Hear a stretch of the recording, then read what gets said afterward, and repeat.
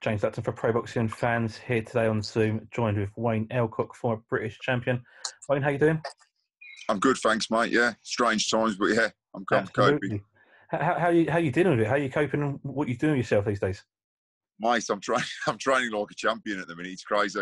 I've been training every day just to keep my mind sane, and yeah, I'm just using the time really, which I haven't had really with usually training other fighters and running businesses and stuff. I've not really had a chance to do a lot of my own training, so I've just used it for that really. That's true. Well, you mentioned obviously your own business, you run your own sort of retail shop, boxing equipment store. Yeah, we got the boxing store, yeah. How's that going, and why did you go into it? It's not really a move that we see many boxers go into. Yeah, you know what, and that was part of the reason why I did, because I felt that there wasn't many people in the sport or who owned retail shops involved in boxing that were actually giving the right advice. Whereas I was running a club myself, I train boxers myself, I've been a boxer myself.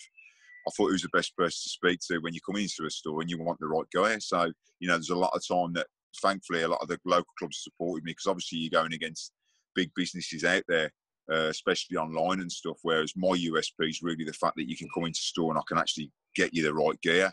So we're more in-store than actually online. But for me, it was literally a matter of being able to give them the right advice and you know, obviously a lot of the time we give them a few training tips as well when they're coming, so they get a bit of extra as well. So yeah, that was the part of the reason why I went into it. I was fed up with my fighters coming into the gym when they'd been somewhere else, and I'm not going to start mentioning stores, but they'd been somewhere else, and literally they were coming back with the wrong gear. You know, 12-ounce gloves when they should have been in 16, and so forth. And then they're going back, and obviously then there's a dispute then with the shop owner to say, like, literally, you know, well, you know, you need to. My coach said I need 16s, and you've only given me 12s. He said, well, you've wore them. Well, yeah. Sorry, mate, I can't have them back. And you know, it's that kind of thing. So it's kind of little things like that really that got me going. And as I say, when I looked into it, I found out that there wasn't a lot of experience really on the retail sector in terms of people that have actually done the sport. And that was what kind of made me go into it. So in terms of, you mentioned there, so you give the advice, you know what gear they need. How important is that for a young amateurs coming in who might not have or be so clued up with the equipment? Absolutely massive for me. I mean, when I started off wearing the old Brian mitts when I was a kid and whatever, we know padding him and whatever. It was just because my family didn't have a lot of money, so I used to use what the club had. And I believe that gave me a lot of injuries, especially as an amateur, but then it obviously impacted me as a professional as well, when I ended up having cortisones in my hands and stuff. And I always put that back down to the stage of hitting a bag where, you remember back in the day, they'd literally think it was great to put a bit of concrete in a bag and whatever, you know, to make it a little bit harder and so forth. And the harder the bag, the better, which was the worst thing possible, so to speak, and especially when you're wearing a pair of mitts with hardly any padding in. So again, mitts, I'm not a massive fan of mitts. I believe that they, especially if you can punch a little bit, that was a downfall, or say, literally, you know, caused me a lot of problems during my career. So I think it's important to make sure you're wearing the right gear. Same as head guards, you know, wearing head guards, certain head guards. The only thing that isn't really a massive plus is probably boots in some respect. But even then, there's certain boots that you can buy. It depends on the style of fighter that you are. Again, people haven't really thought of that in the past, or when I've spoke to them in the shop. They haven't really thought of that. As I said, like, you know, your Mike Tyson kind of fighters, they'll wear lower boots because they don't need so much support around the calf. Whereas someone like myself, your Ali's and your Leonards and people like that, like a higher boot, because obviously you get a lot more support around your calf, which makes a massive difference when you're in the boxing ring and you're having to move around, you know, making sure you've got the right support. So even down to boots. So I always say, like, literally the only thing that is essential for me is your boots, your head guard and your gloves. You know, get them three things right and you're on the right path. It can avoid injury. It can help you progress. Remember, if you've got the wrong pair of gloves on, they might be too big, too much room in there, whatever it may be. That will foster a poor technique. You'll start trying to adjust your style to box and hit the bag a certain way so it doesn't cause an injury. That's wrong. You need to be doing it the correct way from the start. So with the right equipment, that's what, you know, I give you the advice to do. Absolutely. And let's talk about the training side of things as well. Are you still doing that, your training side, Box Clever? Yeah, I mean, we coach in the schools and across the Midlands in schools, and work with the councils and police and so forth, running mobile sessions across the country. That was the first thing that started when I finished boxing, because it was just a matter of, when I finished, I thought, how come there was hardly any champions? I think I was the first champion from Birmingham in like 12 years or something ridiculous like that. And it was like, why? You know, with a massive city, what's going on? And so that's why Box Clever kind of started. I thought, there's got to be another me out there somewhere. And that's how it all started, as a little bit of just trying to find, you know, that kid that possibly could go on and carry, you know, ride the flag for the city, so to speak. So I enjoyed that. I mean, that's been going 11 years now. Massively enjoyed that. And then obviously I started the amateur boxing club from the first kids that I actually trained on Box Clever. We then went on to, I think we've had 6 or 7 national champions from there. And that was been running for the last 8 years. And then I decided last year, just before all this happened, to be fair, well, the first kid I ever trained and my first ever national champion from the club, I've just turned professional with the Cronk Birmingham pro setup that I've established. I still fund and help the amateur club. Obviously, I've got the other guys running that now, but I've moved back into the professional game now, and I'm training and managing these 2 guys to start, you know, start their journey, which would have been in April if it wasn't for all this. How fulfilling is it for you, obviously, starting from going around school to Box Clever to the amateurs and now taking these guys into the pro ranks? Oh, mate, it's a dream come true. As I say, especially it's the first kid I ever trained. One of them was the first kid I ever trained for Box Clever, sent to me as a naughty boy from the council. You know, what can you do with this kid? He ended up boxing a load of amateur fights for me, and now he's turned pro. And as I say, the other one, I've had them both from babbies. You know, I had them from the age of 11. They're 21 now, you know, and so it was always, I was always going to go back into the pros. You know, obviously I spent longer as a professional than as an amateur. I was, you know, in the game, in the professional game a lot longer. So it was always going to be something that I was probably going to go back to. But the reason why I went into the amateur game was literally to earn my stripes. I wanted to take someone from nothing and make him into something, which is what I did. You know, take a kid through the door that's never boxed and take him on to national titles, and won 3 of them, the one who's just turned pro. So, you know, we didn't do too bad there. But that proved to me that I could do it. It wasn't just trading on my name and what I've achieved in the sport. So, yeah, that was ultimately important to get my stripes before I actually went into the professionals.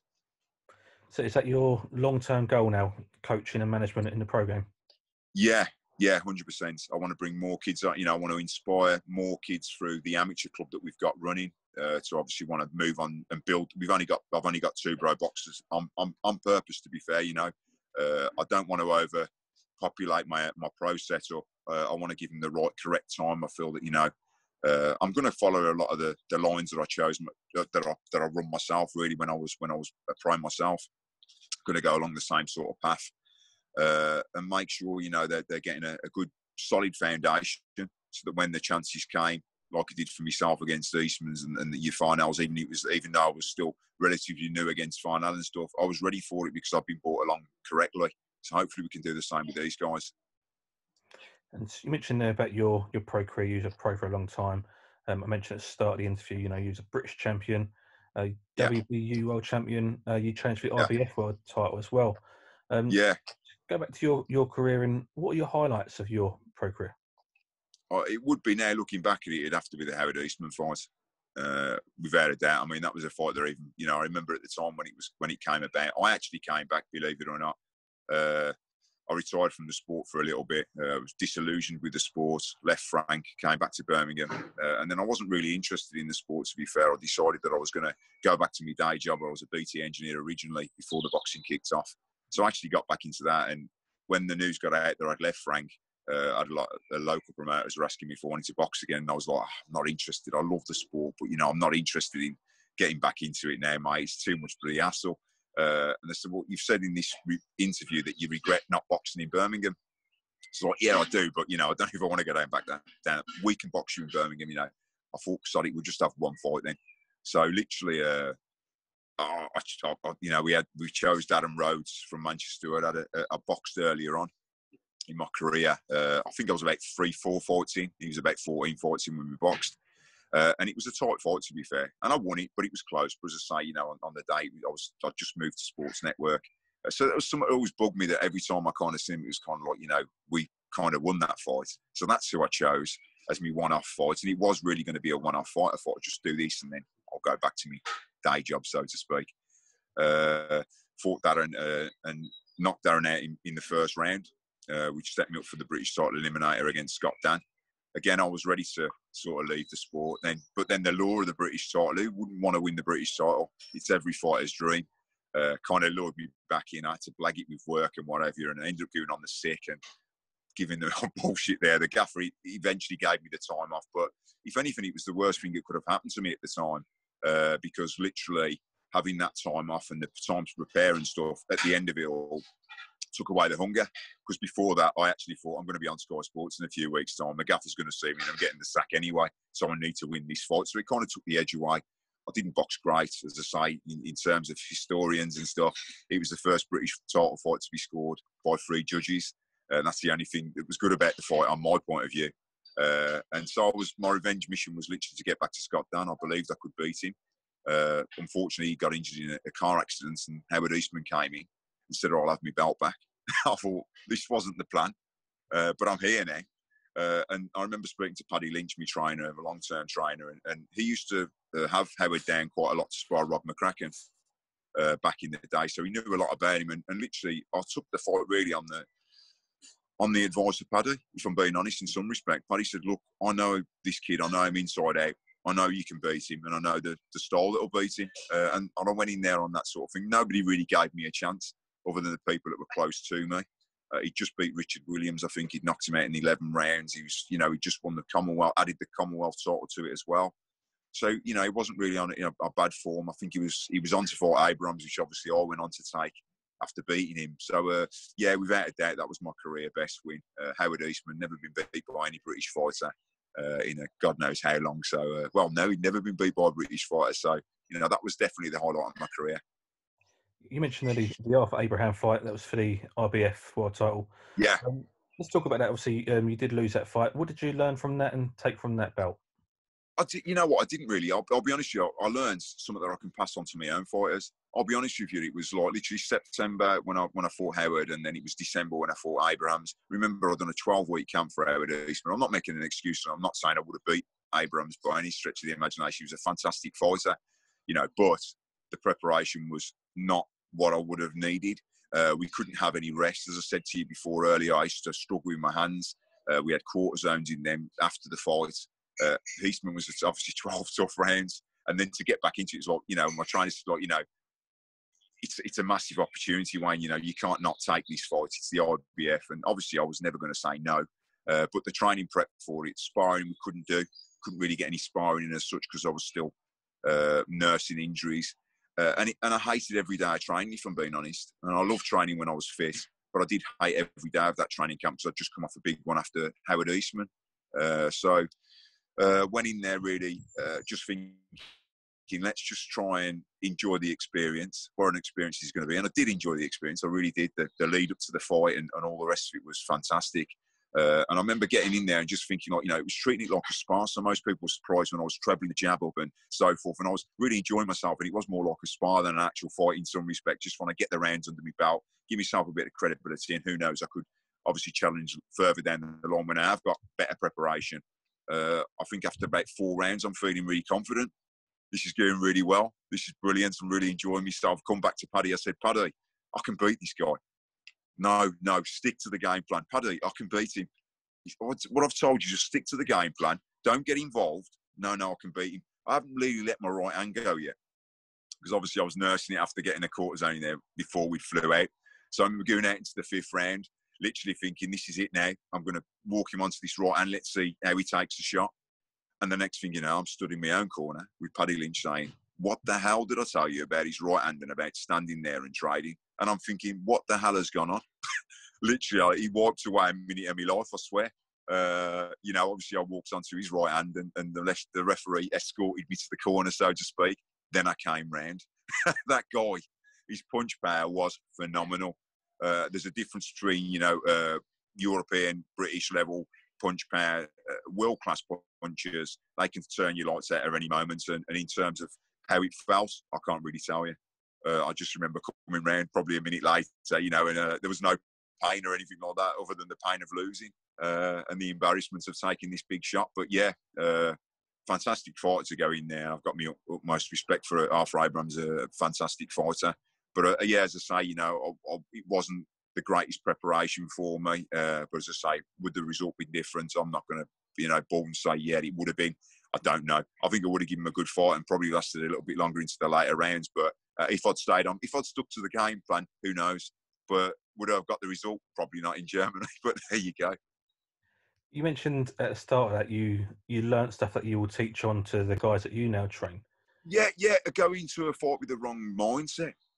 Going into a fight, literally, like I'm not bothered about winning. It's a life-changing opportunity in terms of the money that was going to be took from the fight. So it meant that I could retire from the sport and set up my businesses and so forth. So in that respect, it was really good, to be able to, it's you can thank Arthur Abrams, if you like, for me being able to do the shop and all the rest of it in some respect, because I was careful with my money when I was in there and I didn't squander it away, so to speak. So it was life-changing in that respect. It didn't make me a millionaire overnight, of course not. But it made me enough that I could go on and live. And that was some of the lessons I can learn my kids that, you don't need to make millions and millions out of the sport to go and make a life after. I think it's important that you look at life after the sport as well, during the sport. I know that sounds crazy and most people are probably saying, no, Wayne, no, you got to concentrate for it. But I believe, probably about the last 3 or 4 years of my career, I was solely concentrating on what I was going to actually do after boxing. I think a lot of people don't do that. A lot of pro boxers don't do that. And they end up going back to their old day job and whatever. When I made the break from BT and I left the second time, so to speak, I knew I was never coming back, mate. It was I was certain that I was going to have to set something up now. It's a tough sport, and so I can give a lot of advice to my fighters about how they look after the money, what they do to hopefully, even if they don't make it to the stage, the world stage, so to speak, and the millions of pounds that even with the money that we can make them, that they can actually go on and live a life after. That's, literally one of the things I can learn from it. And as I say, learning from the fact that don't ever go into a fight and try and change your game plan midway through. Your mindset's completely wrong. Absolutely. I also wanted to mention you went over to America a few times, bit of training with Goody Petronelli. Yeah. Obviously, Marvin Hagler's trainer. What did you learn from Petronelli? Oh, massive. I think it was part of the reason why I had a resurrection on my career, so to speak. I think I went over to him the first time, 2005, and I went and trained with Goody probably about 8 or 9 times over that period. I'd go there every opportunity I could, to be fair. He wanted me to go and live there, but I was just late in my career. So for me, it wouldn't work like that. But in terms of how we got on and what I learned from Goody was unreal. The left hook that came back into my armoury, so to speak, that my trainer didn't believe that I had, came back, and that was through through Goody Petronelli and working on that sort of shot on there. Just the experience, the sparring that I got over there was second to none. Hence why what I'd do basically before every fight I used to have then is I would book a flight straight to America, go out to America, train with Goody for 3 weeks, and then I'd come back and finish the rest of my training camp over here. So I'd have 5 or 6 weeks with Paddy, and I'd finish it over here. But I'd mainly got a lot of sparring in and stuff at the start before I started. But the things that I learned and the different styles I had to deal with, I believe, really helped my career massively going forward. And it was a massive part of the reason why I could come back and beat the likes of, the Howard Eastmans of this world, and a good win against Steve Bendel, obviously, for the English title as well. You mentioned about you made a comeback. There's a lot of talk at the moment with comebacks. What is it about boxing that keeps bringing people back in?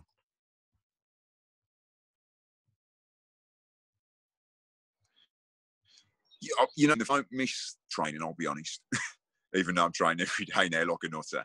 I'm probably training harder now than I did when I was training in between fights and stuff. I don't miss the training so much, but I think that the buzz of the crowd, when you've been in there and in them sort of atmospheres, it's hard to get away from. You kind of go from. I remember when I lost my first fight as a pro, mate, and it was like literally the phone was off the hook before that, and then you lose, and all of a sudden it's like, where is everyone? And I was on my own, this little flat, just thinking, geez, it was a lot of soul searching, to be fair. And I think that's why Lawrence Murphy had to be one of my when I made the comeback, I had to be one of the fights that I had to have to get rid of the demons, really, to get that out of my system. Very lonely times, and I think people find that when they retire from the sport, all of a sudden, you've been the man that everyone wants to speak to and whatever, and now all of a sudden, no one really wants to talk to you as such. Someone said something to me many years ago, and it all stuck in my mind when I was starting off and I was training out in London at the old Frank Maloney gym, the Maloney Fight Factory. I was training it there. And somebody says to me at the end of the day, if you come out of this sport with one friend, you've done well, which is, which is a bit crazy, really, to think about it. But at that time, I actually felt that way, that there wasn't really anyone there to go, come on, son, dust yourself off. Let's get back up. You're better than that. Anyone can get beat kind of thing. So it's not like a football match, is it, when you lose one week and you can come back the next with boxing it. And sometimes it takes, but it did for me. It took years to sort of bury that loss and move on and go forward again. But you need that. And, this game's all about your mindset and the way you approach it. And as I say, if you're not believing in yourself, then it's really hard, especially when you've not really got people there tapping you on the back, telling you, come on, you're better than this, you can do it. And at that time, I just didn't feel there was many people around. And it was probably part of the reason why a little bit later on, I did kind of walk away from the sport for a little bit. So there's talk of Tony Bellew and David Haye making comebacks. Would you advise them to come back, or would you advise them to stay retired and find something else to occupy their time? They've been two, you've mentioned two guys there have been very fortunate. There's some there literally that, you could understand them probably trying to want to come back. And, there's been times at the start of Box Club when I'd throw all my boxing money into it and it was a slow starter that I'm thinking, bloody hell, but I'm still a little bit, I can get in there. I might make a comeback for the money.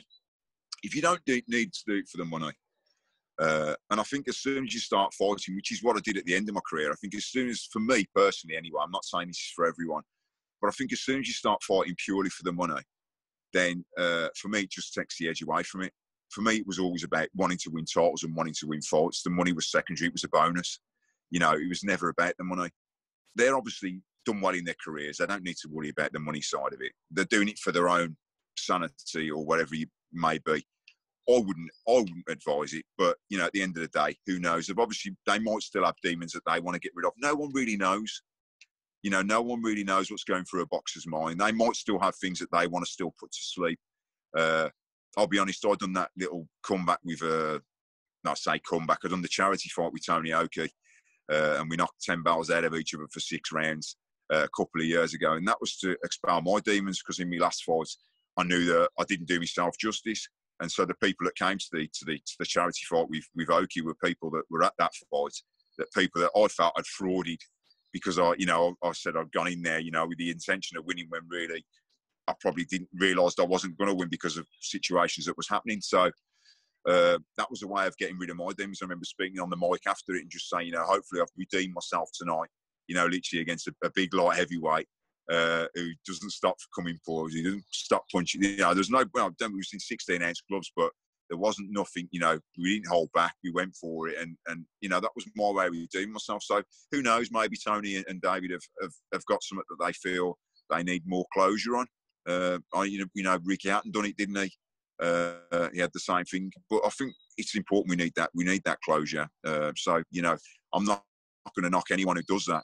Me personally, I wouldn't. I think it's too much of a brutal sport to be wanting to put yourself, especially as you're getting older, your reflexes go and fade. And I found that when I'd done the charity bet, I used some of my amateur boxers for some of the sparring. I thought, geez, a few years ago, he wouldn't have caught me with that shot. And, I had to tighten up the defence a little bit. So your reflexes go, your speed and your punch power. Again, I can look brilliant on the bags even now, and shadow boxing and whatever. That you can look brilliant doing that. But in terms of obviously your reflexes and stuff, I think they diminish massively. So it all depends who they're going to fight against. And good luck to the guys. But, and hopefully they stay safe and well. But it's not something I'd advise. I'd say once you hang them up, thankfully I've been able to do that. I've been able to hang them up and stay that way.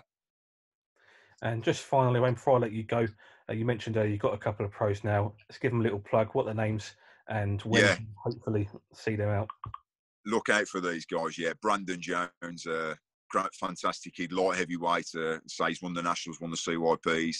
Good kid. I've got big hopes for him. He's beat the current GB guy who's there in number 1 spot. He's beat the current GB elite champion in the amateurs, and I've got big hopes for him. And the other one, he's the first kid I trained, and he's a dynamite kid, Elliot Hurley. And again, his style, honestly, you will love James. You will love his style. He's been trained. He was the first kid to train. Remember, I was still a pro boxer when I started training him as such. So he hasn't been trained like an amateur at all. He was always geared up for the pros. And if you've seen him, you'll know he's like a little Manny Pacquiao. He gets in there, his angles is a southpaw, he's big punching. And he's just non-stop, mate. He's like someone's just weighing him up before he goes for that first bell. And he's all action. And I just think that people will love love his style. Brandon's a little bit more conserved. You know, he thinks about what he's doing. He's more of a, I think he fought a fantastic fighter. His punch power as he's getting older now, he's, you know, getting, as going into the pros, I've just said, like, literally in the amateurs, it was all about quantity. Now it's about quality. So we've had to change their training regime. But the improvements of them both, as I say, I was really excited to see them back. They've gone with BCB Promotions with Errol Johnson. They'll be boxing out on their cards. But there was on 2 shows, and I was so excited to see them out and to show people these 2 kids. And it's phenomenal how much they've come on. But, you know, hopefully you'll get to see them very soon when this lockdown's all over. Absolutely. I look forward to seeing them in action. Wayne, Nice thank one. you for your time and speaking to us at Pro Boxing Fans. No, pleasure. Good luck, guys. Stay safe and take care.